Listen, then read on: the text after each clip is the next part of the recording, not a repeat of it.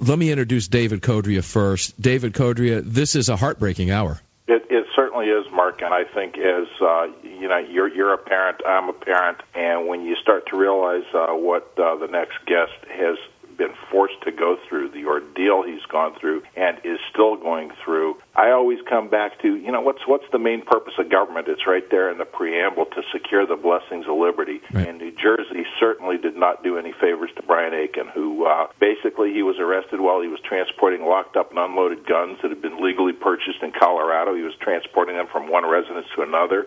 People who followed the story know that for that violation, they sentenced him to 7 years. Governor Christy, through a lot of public outrage, commuted the man's sentence, but it didn't expunge the conviction, so he's still prohibited from owning firearms. And the real heartbreaker, and this is what really wrenched me, is that for the past 4 years, he hasn't even been allowed to see his son, right, because the family court judge decided that, well, you know what, we have this Graves Act in New Jersey, and it talks about illegal possession of firearms, and basically it makes us treat people as if they were violent criminals. And I heard that, and it was just, I couldn't believe the man has not seen his son for 4 years, and I think it's just so important that people learn this man's story and then find out what he's trying to do to get his son back. Yeah, I would like to point out also that his attorney,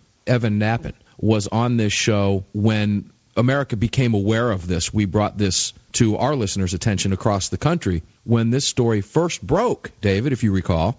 Right. Evan Nappen came on as well, Mark. And at that time, our next guest, Brian Aitken, was in a New Jersey prison. And let's go ahead and introduce Brian now. Brian, welcome to the show. I'm honored to have you here. Thank you for joining Armed American Radio. I want the world to hear your story. People need to understand what's happening out there, and I don't think anybody can tell it better than you, Brian. Hi, Mark. Thanks for having me on the show. Unfortunately, I didn't get to hear the last time that you guys talked about my case because I was in prison. America, listen to what you just heard. Brian, you couldn't come on the show last time. Why? Because I was in prison. Charged with what?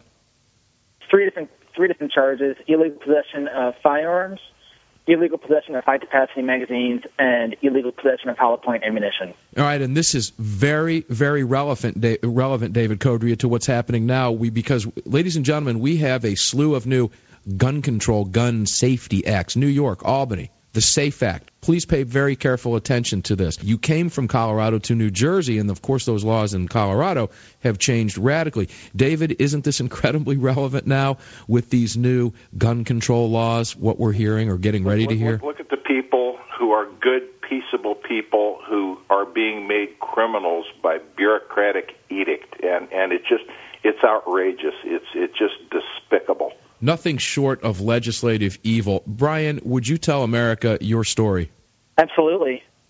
Well, I was moving from Colorado to New Jersey to be closer to my son. My wife and I were separating. I was only about 7 months outside of college, and I had a job, I had a house, had a mortgage, all the responsible young adult things you would expect a young college graduate to have. And I was moving from my parents' house in South Jersey that I'd just flown to, and TSA had cleared me to have the firearms and the ammunition on the plane. It was in checked luggage. I was moving from Mount Laurel to Hoboken when I was pulled over, and that's a long part of the story as well. My mom and I were talking because my ex-wife had canceled visitation with my son for 4 weeks in a row, and I'd missed visitation for Christmas, and it was January 2nd, and I had visitation coming up again in a few days. She sent me a text message letting me know that she was canceling it again. And there was a court order saying that I had, guaranteed parenting time, and I moved 3,000 miles across the country just to be closer to my son. And I had found a new job in New York City. I had changed, my entire life. In addition to paying for the house, I was also paying for rent in Hoboken. And it was upsetting. And I told my mom, I don't know what the point in being here is if I can't see my son. After I had finished packing my car and started driving up to Hoboken, my mom dialed 911 and immediately hung up the phone. And the police came out for what they referred to as an abandoned 911 call. And when they got to my mom's house, they wanted to know what had happened, and she explained that, I was talking to my son, and he was pretty upset because he hasn't been able to see his son in over a month, and he just moved here. She works for the Burlington County Family Support Organization. This is what she does all the time. She's trained to, look for signals and to call the police whenever she has any questions or concerns. Usually she would talk to them, but in my case, she realized, I know my son. I know he's not suicidal. I'm overthinking this, and she hung up the phone before they picked up. But by then it was too late because the state had already found their way into my life. So they were there to help you. Is that what they would say? Oh, man, I wish. Yeah, right. Because honestly, at the time, I could have used some help. Maybe I could have talked to somebody, and they could have, found me some sort of free legal aid or something that could have helped. Because it's a lot of money to go through a custody battle. And then when it got to the point where I was having to come up with money to fight these criminal charges, it was just completely impossible. All right, well, let's back up for just a second. After they found their in, based on the conversation with your mother's, which you're referring to, correct, Brian? Yeah, and then they called me using her cell phone, and they said they wanted me to come back to my parents' house, and they wanted to check me for bruises to make sure that I hadn't been assaulted. I said, well, I haven't been assaulted, but I don't have any bruises. My mom assaulted by who? Your mother? Yeah, that was the insinuation. This is just a very weird request. I don't know why you would call me. My mom is the most peaceful, nice person on the planet. She would never hurt me or anybody else. And they're like, well, we also want to make sure that you're not suicidal. And I was like, well, I'm not suicidal. I'm moving in. It's Friday. I've got work on Monday. I've got a lot of things to do. And driving all the way back to Mount Laurel isn't on my list. Do I have to come back? Am I legally obligated to come back? The police officer said, no, you're not legally. We would like you to come back, but you're not legally obligated to. I said, okay, well, thank you. If I'm not legally obligated to come back, I'm not going to. And we got off the phone. And about a minute later, he called back and said, I've issued a statewide general alert, and all of the jurisdictions in New Jersey are looking out for you. They're looking out for the make and model of your car.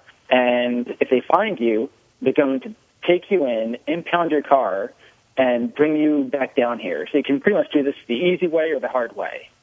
Oh, my God, my blood's boiling. Brian, I've got an attorney sitting in the studio with me. I wish you could see the look on his face. Is the hair on your neck rising yet? I'm thinking the old, my heritage is Transylvanian, and basically you never invite the vampire to cross your threshold and he can't come in. And isn't that a shame that we have to say that about police who are supposed to be there to help us? It's frightening. What I'm hearing is frightening, and we're going to hear more of it. And we're going to go into detail from Brian Aitken, who was convicted of a crime and sentenced to 7 years in prison. This segment of Armed American Radio is being brought to you by the Gun Owners of America, America's no-compromise gun lobby. Become a member today. Visit gunowners.org.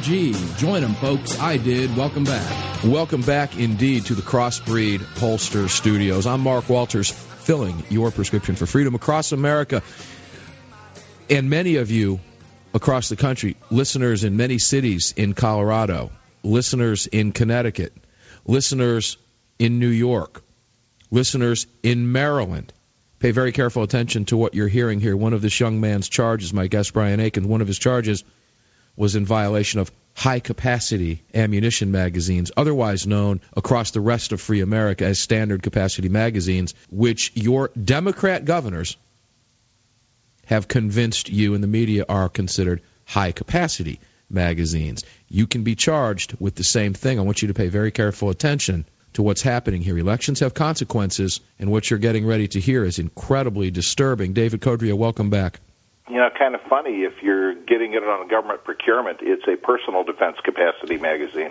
Isn't that right? Isn't that right? Yes, that's correct. So government capacity, you mean law enforcement? It's like patrol rifles versus assault rifles, right? Yeah, exactly. It's just a different name depending on whose hands it's in? Mm-hmm. Ed Stone in the studio with me. Not only are you an attorney, but you are also a 12-year law enforcement officer. That's correct. Before I was a lawyer, I was a police officer. All right. So, Brian, we've got some expertise in this room. I want you to continue, if you would, your story in your own words, and I'm just going to let you have the mic. Your mother called. They issued basically a BOLO, be on the lookout, statewide alert for you, correct? That's exactly what happened. I mean, it wasn't really much of a choice. Either I'm essentially on the run from the law, and I don't know what that means. I don't know what the consequences are.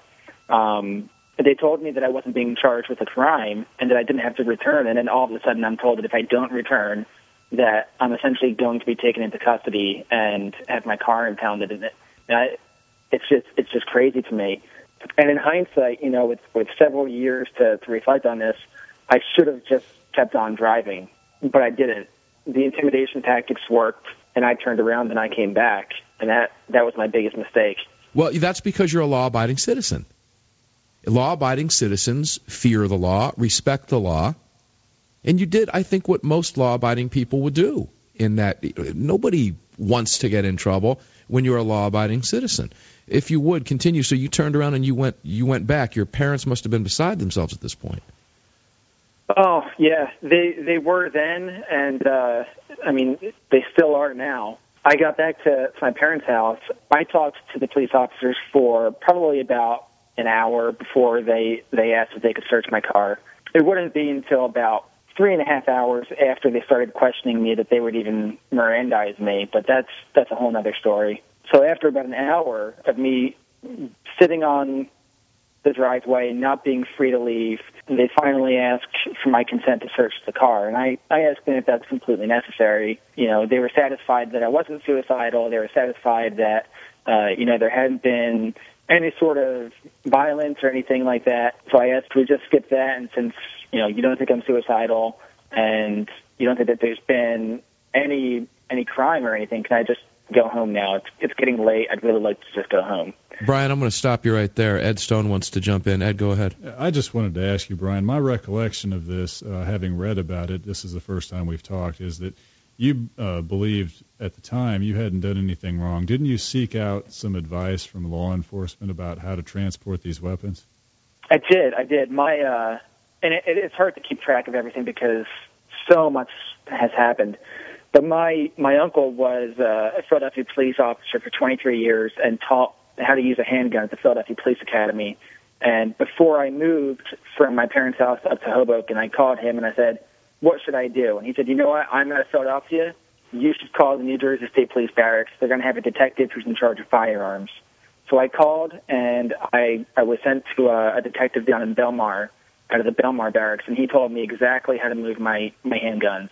It pretty much comes down to, if you look at the statute, if you look at the exemption for how your handguns are supposed to be transported from one house to another, locked and unloaded in the trunk of a car, it's a copy and paste job, straight from the statute into the police report.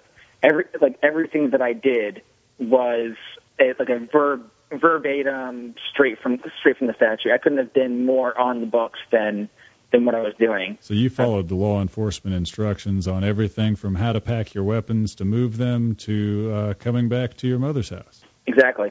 Oh man, okay. let me push this conversation forward. You gave them permission to search your car at that point. Again, intimidation factor, I'm going to guess. Oh yeah, it was just one thing after another.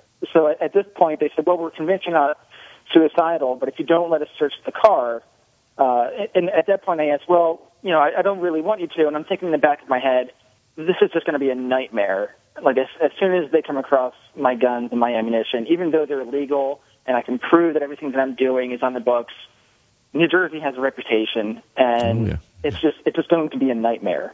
So I'm trying to avoid that as politely as possible. And I bring up, I'm like, wouldn't a judge have to sign a warrant in order to do a search? And they're like, no, you can just sign this consent form. And I was like, yeah, but isn't a warrant necessary? And they're like, well, we could get a warrant, but, that would take a while. And, we would have to send you to a psychiatric hospital for a 72-hour hold, at which point we would impound your car. And when your car is impounded, we would have to take an inventory of all of the possessions inside of the car. So we would search it anyway while you're in a psychiatric hospital. So So they're giving me this easy way or hard way option again. I was like, well, that just sounds ridiculous. Like, you guys don't think that I'm a threat to myself or anyone else? Why would you do that? And I was, well, because we really want to search. Given the option of missing work on Monday and staying in a psychiatric hospital, or just having them search my car and explaining, that I talked to the New Jersey State Police, showing them the statutes and explaining that everything's above water, I chose signing the consent form. And it took them about 2 hours to search my car because it was packed from floor to ceiling with absolutely everything that I owned. Yeah, this is just a horror story nightmare that they imposed on this man. And can you imagine, do what we say and waive your Fourth Amendment rights, or suffer a psychiatric hospital? Right in your face. When we come back, Brian's going to continue the story and tell us what happened as he went through the system. Brian Aitken, welcome back to the show. It's very disturbing to hear what we're hearing. We're talking about this off air. And I'd like to welcome you back, and then Ed Stone and David Codry as well. Brian, welcome back. Wow. Like I said when we left the last break, what we're getting ready to hear now I think is the worst part of this, because it's everybody's nightmare. It's every law-abiding citizen's nightmare. And I think you really hit it, Mark, by saying law-abiding citizen, because here we have a guy trying to do everything right. This is a guy that is going to move mountains to be with his son. This is a guy that calls in advance to find out what the laws are so that he can be in compliance. And to portray him as somehow being unfit to have a gun over any issue like this. Look at the ordeal he's been through. Brian, let's continue. They've searched your car. They have found your firearms in the car, packaged properly, as you were told by the New Jersey State Police. And let me ask you quickly, was this the New Jersey State Police? I wish it was, because I'm fairly sure what happened would not have happened if it was. Instead, it was the Maryland police. It was a local jurisdiction. And when they found the guns, they didn't disbelieve me that those laws existed and that those were the exemptions. But they didn't believe me either. And they didn't feel like checking. They felt like just having a judge sort it out. So they arrested you on the spot? They did, for a charge that didn't exist. The arrest that reads on the charge that reads on my original arrest record is illegal possession of unregistered firearms. And there is no registration law in New Jersey. But when they asked me, are they registered, and I tried explaining to them that, there's no legal requirement to register firearms in New Jersey, that seemed like a surprise to them. They had no idea that was the law. And I think we should probably point out at this point, too, that you were still a Colorado resident, weren't you? You had a Colorado driver's license at the time? I did, yeah. Okay, Ed, that would have made him clearly, by law, a Colorado resident. Isn't that correct? That's hard to say. You don't know what New Jersey, different states? Right. Okay. All right, so you were arrested, you were handcuffed, and tell us about the nightmare that ensued. Oh, well, it was a Friday, so my parents weren't able to come and bail me out because it was a Friday night and it was a weekend. So I spent the weekend in prison. I had to go to county. And finally Monday, they were able to come and bail me out. And I just, went forward trying to live my life, trying to find a lawyer who could take care of this. And I did. I retained a lawyer and let him know, these are the charges. And, this is what I'm up against. And here are the statutes. This is who I talked to at the state police, and this is a list of all the exemptions, and here are the specific ones that protect what I was doing. And I sort of realized he was not the lawyer to go with when he was insulted by the fact that I was showing him what the laws were. He eventually moved to be relieved as counsel because I refused to take a plea deal. I tried my hardest to keep him from leaving me, and we had reached an agreement where I paid him a fixed rate, and that fixed rate was for all of the pretrial hearings as well as for taking me through trial. And he knew that I had no intention from the very beginning of taking a plea deal. But when more than a half dozen plea offers came in and I kept on refusing them, I could see he was getting more and more irritated by me. And he filed the motion to be relieved as counsel, and I found myself completely alone facing the state. That's when I took my case public. Before that, I just wanted to keep quiet and have this go away. I didn't want it to affect my custody. I didn't want it to affect my career. But I had to go to the public, and that's the public's help. How many charges? 3 in total. How many felonies? All 3 of them. All 3 were felonies, no misdemeanors. Okay, this is every law-abiding citizen's nightmare, David Codrea. Every law-abiding citizen's nightmare. And here's the thing: being law-abiding citizens, we're not used to rubbing elbows with what Brian had to go through when they stuck him in the slammer over the weekend. All right, let's move forward in the essence of time. You went through the process. You went to court. About how much time had elapsed, and you were convicted? Yeah, it was about a year and a half of motions to dismiss based upon the fact that I'd broken no laws, motions to suppress the evidence based on violations of my Fourth Amendment rights, all of which the judge didn't really seem to care about. He was really just upset that I was on Fox News and that I was raising public awareness about what happened to me. He went on a tirade in the courtroom and said this had nothing to do with the Second Amendment. You had guns in New Jersey without a concealed carry permit. You're guilty. You're going to go to jail. You should take the plea deal. This is way before trial even began, and that was what I was up against. A judge who clearly already thought that I was guilty, wanted me to be guilty, and then when I went to trial and we talked about for 2.5 days how there were exemptions to these laws, and I met these exemptions, he refused to let the jury know what the exemptions were when they went to deliberate. And did you have another lawyer when it came time for trial? I did. Thankfully, in August of 2009, I was on Freedom Watch with Judge Napolitano, and it must have been within 36 hours. Evan Nappen had reached out to me, and stand-up guy. He was on the show after your conviction. It's very difficult to hear this. I want you to put yourself in Brian's shoes when you listen to this. Never been in trouble with the law. Now having to deal just with the lingo. They're wanting me to take a plea deal. I refuse to plead. Did you ever think you would find yourself in this situation ever in your entire life to that point? No, never. It never crossed my mind. The biggest obstacle in my life was finding an apartment in Hoboken. When you heard the judge telling you were going to go to jail, did that strengthen your resolve to fight even harder, or did you ever feel at some point, you know what, maybe I'd have just sucked this up? No, I always felt like it was worth fighting for, and the more and more tyrannical that they were, the prosecutor and the judge, the more that I thought I should just stand up for what's right, force them to bring the entire weight of their corruption down on me, and that will illustrate to the public just how terrible this is. Absolutely brilliant statement. David, analyze that statement if you would. When we come back, okay, we've got to take a break, but I want you to analyze that statement. That was amazing. The full weight of their corruption and the more tyrannical it became. Nothing short of that. Hey, what's up? This is Sean, a.k.a. Shanto, A-A-R Shanto. You can now check out my new website, which is irfnews.com, irfnews.com. There you can see all the stuff we do here in the studio, also read some of my blogs, and I'm going to have news feeds and everything else you are interested in. So all you got to do is go to irfnews.com. That's irfnews.com. Oh, yeah, I think Mark's listening. Remember, irfnews.com. All right, let's continue this story. Brian, you're now in the system. Your resolve was strengthened. David, I asked you before the break. Brian, I think you articulated the tyranny. I think you articulated the corruption brilliantly when you closed out the last break. So what I want to do is get David's opinion and then bring you back in to tell us exactly what happened where you're at today. David, your thoughts? Yeah, well, what immediately comes to mind is from Ian Fleming's novel Goldfinger, if you can believe it or not. And he had this saying where he said that once is happenstance, twice is coincidence, 3 times is a conspiracy. And the cops wanted Brian to come back, and they said, do it the easy way or the hard way. Okay, he went the easy way, and they smacked him with a mallet.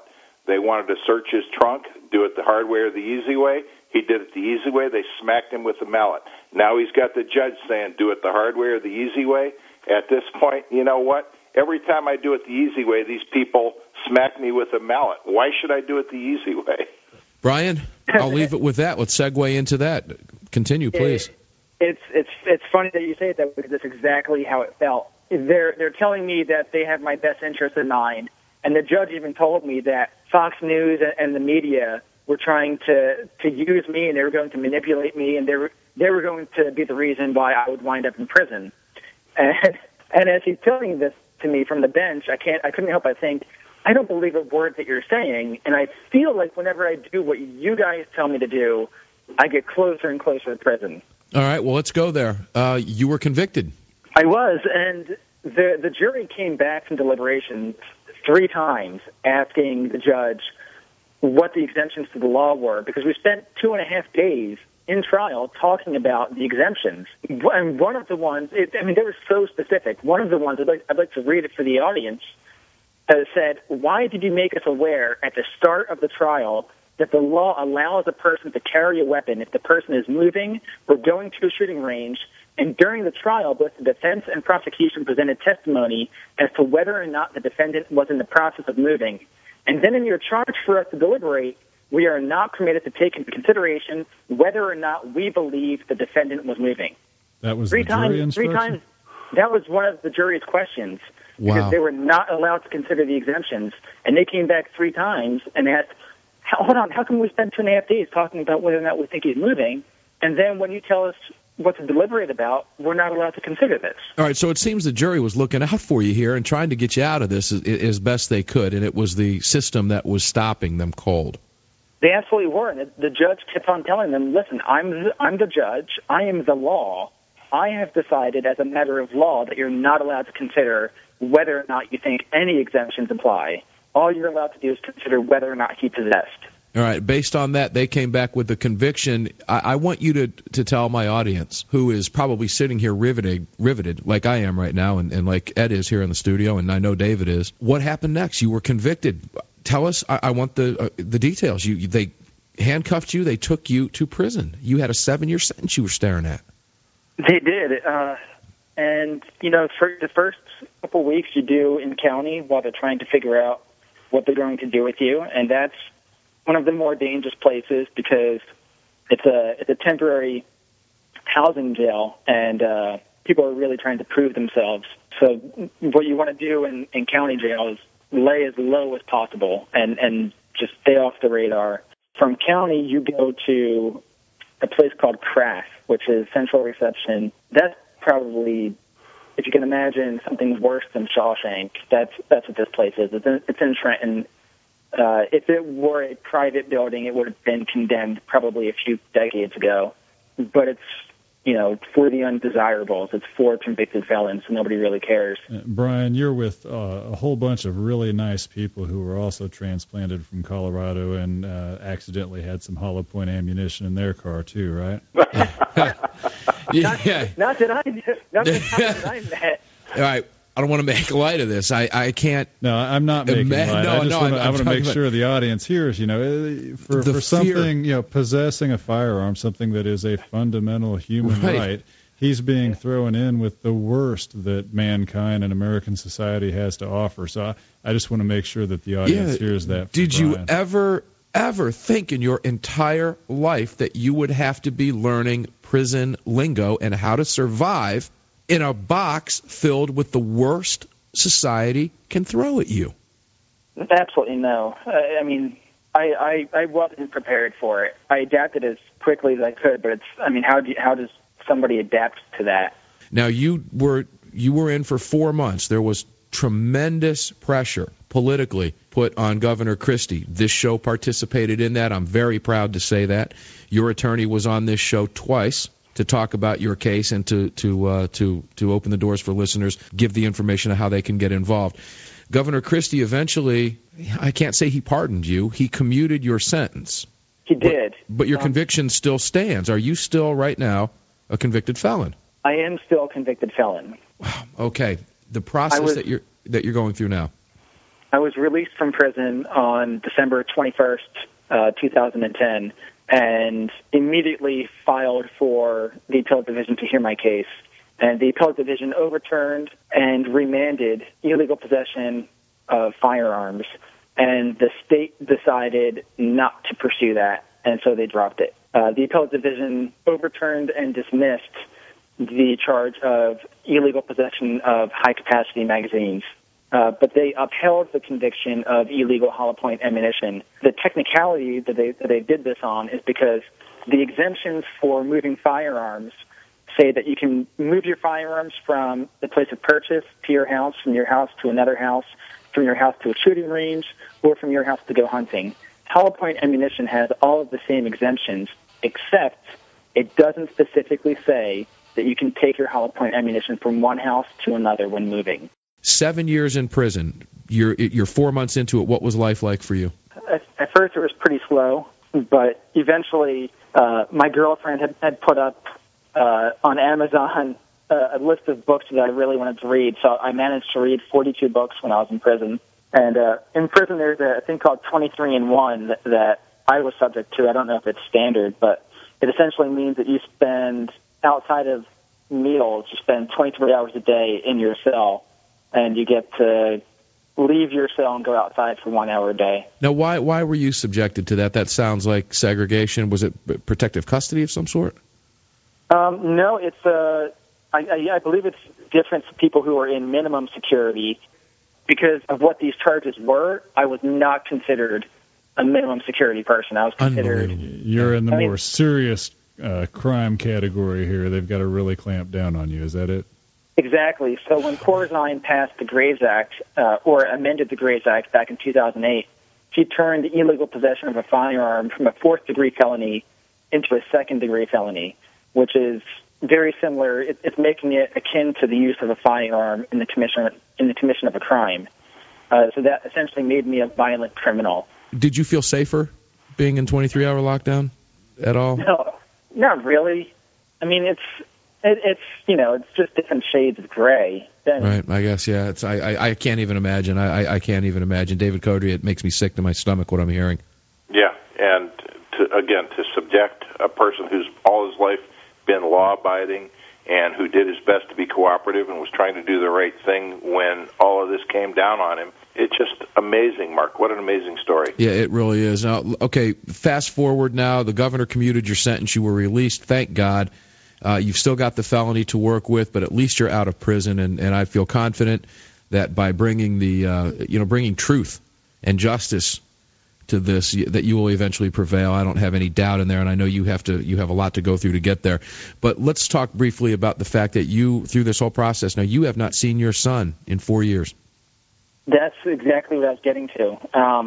So when Corzine changed that law and made simple possession of a lawfully owned firearm without a concealed carry permit, even if it's in, transportation, it doesn't matter if a corrupt judge was involved, she turned that into a second-degree felony and made that similar to a violent crime. Possession of the gun itself is the violent crime. And the family court judge interpreted that to mean that I was a violent gun owner and that any parent who owned guns was by nature a violent parent. And he used that as the rational basis to restrict my custody to my child. You are now fighting the third charge, obviously, and you're willing to take this all the way to the top as you should be. The New Jersey Supreme Court has decided, after sitting on it for 16 months, that they're not going to hear my case. So I started a project on Indiegogo. You can visit it at www.bandbykickstarter.com. And I've already raised enough funds to take my case, or at least to petition SCOTUS to hear my case. But the rest of the money that I'm trying to raise is to get custody of my son back by Christmas. How much money do you need? $40,000 total, and I'm about halfway there. All right, you're halfway there. The site again where people, ladies and gentlemen, if you're listening to this and you want to help this young man, what's the site again, Brian? It's bandbykickstarter.com. Bandbykickstarter.com? Is there anything that listeners need to see when they get to that site? Do they need to click anywhere? Can you direct them? Yeah, as soon as you get there, it'll take you to my Indiegogo page, and I'm not asking something for nothing. I've written a book, and I'm offering ebook for $8 and hardcover copies for $32. And then if you want to give more, you're certainly allowed to do that. And you have, obviously, the book and the undying gratitude of myself and my entire family. You can't walk into a legal battle unless you are fully prepared to go all the way. And I don't expect that this is going to be easy, and I know that I can't even file the first motion unless I'm ready to go all the way. Okay. All right. Bandbykickstarter.com. David, you want to jump in here? A plea for help is all I can ask you, ladies and gentlemen, is a plea for help for this young man. Yeah, I wrote up a column today on davidcodria.com. I'd encourage everybody to go read it, and then that links over to Brian's site. The other thing I'd like to say about this, Mark, is that it just raises my hackles every time I hear someone from the pro-gun side say, enforce existing gun laws. That's what they were doing to Brian Aitken. Well, that's what's so vital. That's why I mentioned, David, Colorado residents in particular, Maryland residents in particular, Connecticut residents, New York residents. Elections have consequences, ladies and gentlemen. This young man was convicted on laws that are now on your books. This can happen to you. Take action. Help this young man. You might be helping yourself down the road. This is what happens when we allow this to get out of control. The SAFE Act. Are you kidding me? These are the people that these laws ensnare and entrap. This just illustrates, we're listening to him talk about prison and what it's like to be let off and stuck in a concrete box for 23 hours a day. So when you're hearing two sides of this debate and people talking about things, and you've heard the phrase reasonable, common sense, gun control, and we're going to have a disagreement over this and talk about it. Well, why is it that the disagreement, if they win, ends up with me or Brian in a concrete box? If I disagree, it's like, well, you're free to not have a firearm, not have a standard capacity magazine if you want to. But if I want to possess these means of self-defense for me and my family and they have their way, it means being in a concrete box. Yes, absolutely. It's absolutely sickening, ladies and gentlemen. This is what gun control does. This is who gun control snares. Good, law-abiding people. It ought to hit home because it could happen to any of us, really. His mother must be absolutely beside herself. All these years later, I remember having this conversation with his attorney. She was devastated at the time. Sure. And if you can imagine wanting to help your son or daughter, if many of you are parents, and having this happen to your son or daughter, what do you call this? Overzealous policing, David, or do you call it utter, downright, filthy corruption? Yeah, I call it tyranny. Ed Stone, your thoughts? I'd have to say that it can happen to any of you.